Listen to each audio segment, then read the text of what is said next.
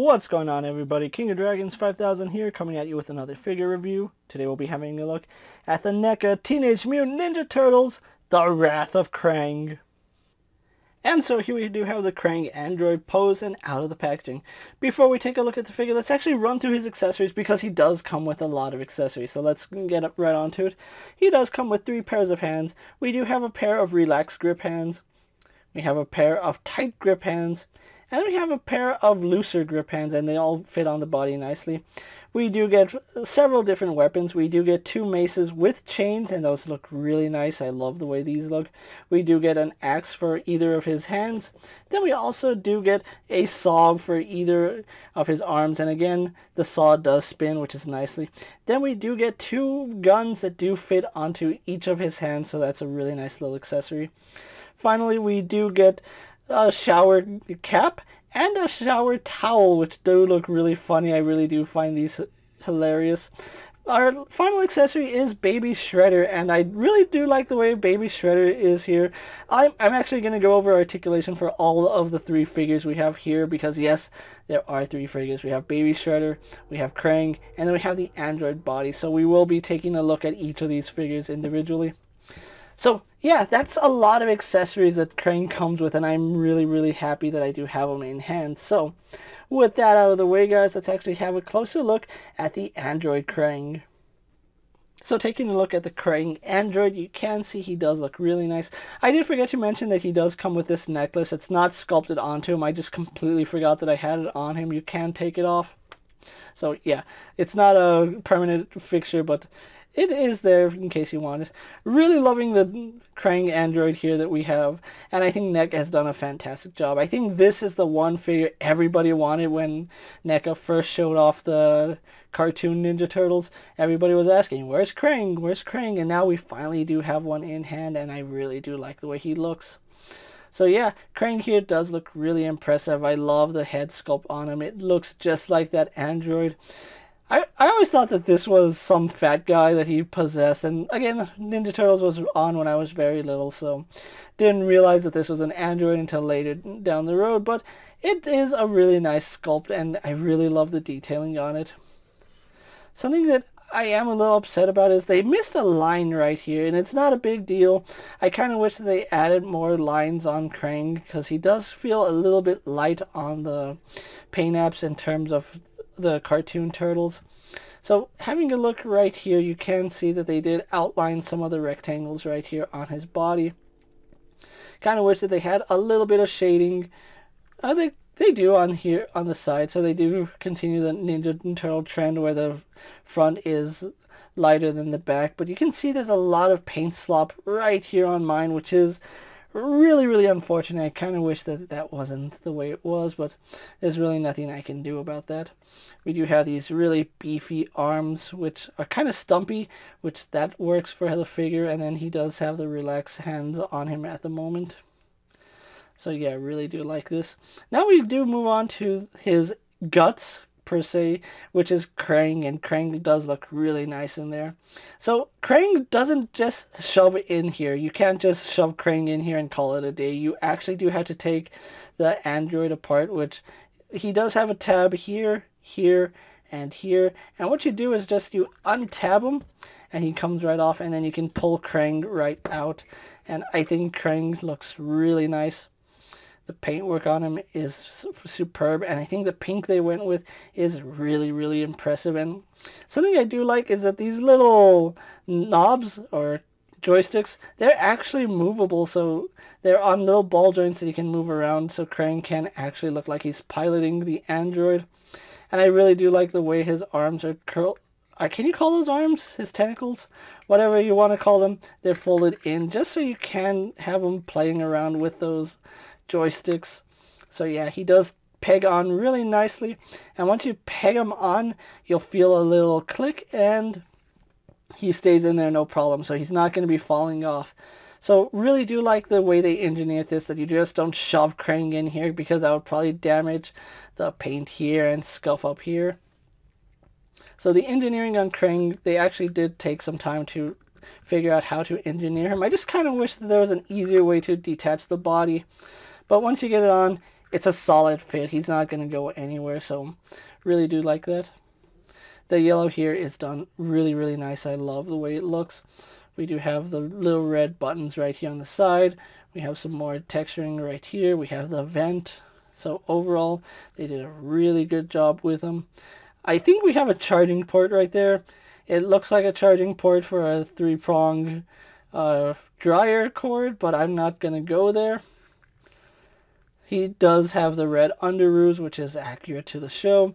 We do have these really nice panel lining going down his legs, all the way down to the red little boots. Or shoes, they're not really boots, they're like little slippers or sandals that he's wearing.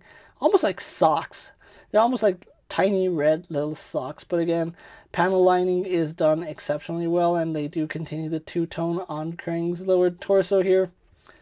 It doesn't look like they do it with the red, though.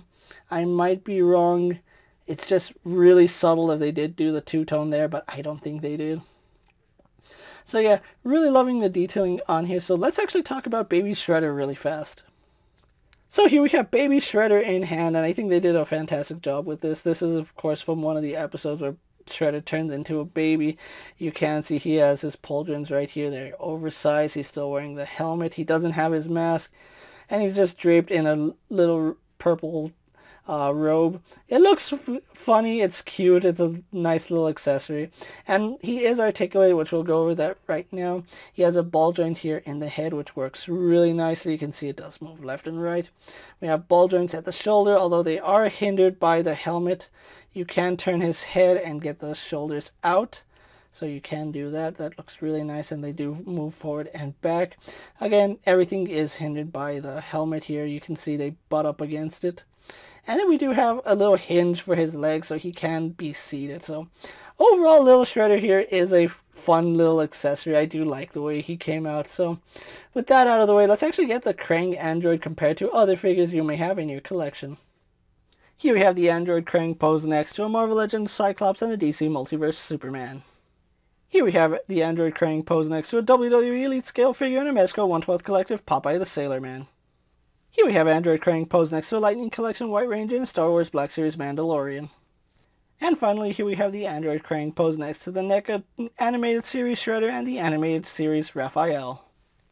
So with the comparisons out of the way, let's actually move on to the android Krang's articulation. Now, he does sport surprisingly decent amount of articulation, so let's run through it really fast. His head is on a ball joint going into the torso, so we do get some really nice head tilt going off to the side, going off to the other side, does turn left and right, looks down, no problem, goes up really nicely, so we do get all the range you'd expect out of that ball joint, and it's functional, which I really do enjoy that.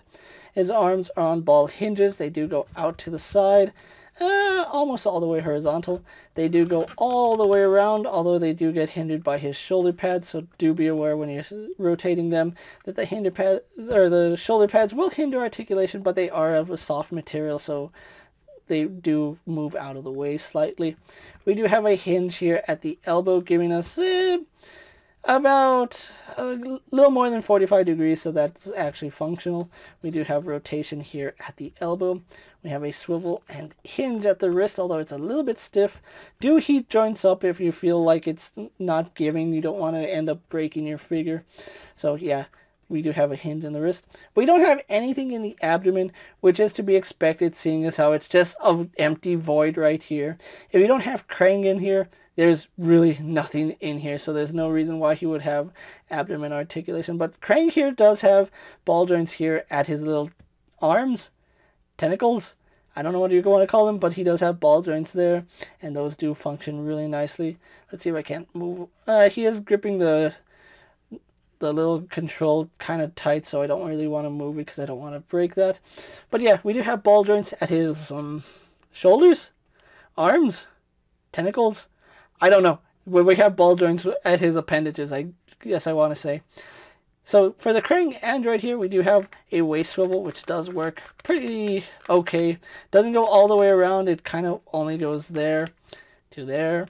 So yeah, whatever Krang sees, that's what the android sees basically. Although you can kind of make it that really doesn't. I don't know how that would work in real life. But anyway, moving on, we do have ball joints here at the hips, and those do go out to the side.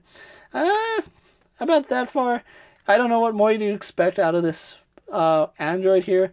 Maybe a little more range, but kicking forward do go out only to about there, so it's not the best, so do keep that in mind. We do have thigh swivel up high, double bend here at the knee, going all the way back, so decent movement there. We do have a hinge in the foot, goes that far back, that far forward, and then we have forward facing pin for rocker ankle, and oh no, that is a stiff joint, so I will have to heat that up. Yeah, those rocker ankles don't want to move, so I'm going to have to heat those ankles up because I do feel like they're giving me some resistance there. But anyway, that's the Android Krang for you, or Wrath of Krang, whichever way you want to call it. I really like the way he came out. So with that out of the way, guys, let's actually get in pose for my final thoughts, and then we'll wrap up this review.